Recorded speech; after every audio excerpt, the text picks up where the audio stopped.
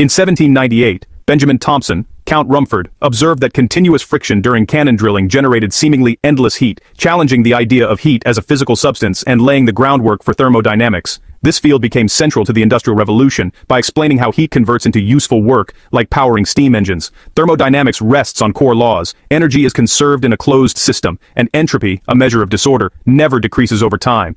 However, these classical principles face significant challenges when applied to the microscopic scale of quantum systems, where the clear distinction between useful work and disordered heat breaks down.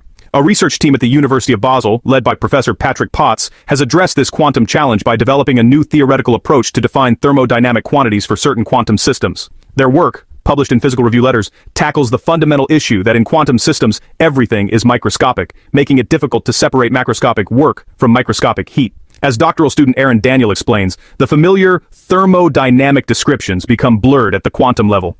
To investigate, the team studied cavity resonators, systems where laser light is trapped between two mirrors, bouncing back and forth. Laser light is coherent, meaning its electromagnetic waves are perfectly synchronized, unlike light from bulbs or LEDs. When this coherent laser light passes through a cavity filled with atoms, its coherence can be disrupted, causing the light to become partially or fully incoherent. This incoherence corresponds to the disordered motion of particles associated with heat. Bachelor student Max Schrauen notes that the coherence of light in such a laser cavity system was the starting point for their calculations. The researchers then refined the definition of work in this quantum context. A key example is charging a quantum battery, which requires coherent light to collectively push atoms into an excited state.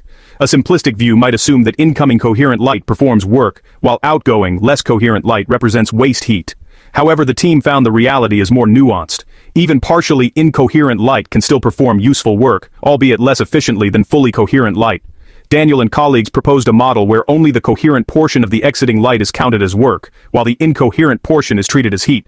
Under this refined definition, both laws of thermodynamics, energy conservation and non-decreasing entropy, remain valid for the quantum system, demonstrating a self-consistent framework. This approach successfully bridges classical thermodynamic concepts with quantum mechanical behavior. The implications of this research are significant for the growing field of quantum technology.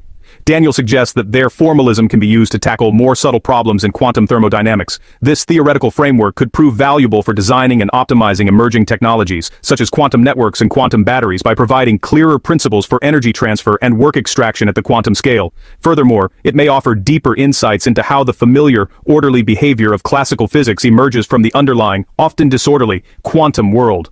This work represents a meaningful step toward reconciling two foundational pillars of physics, thermodynamics and quantum mechanics.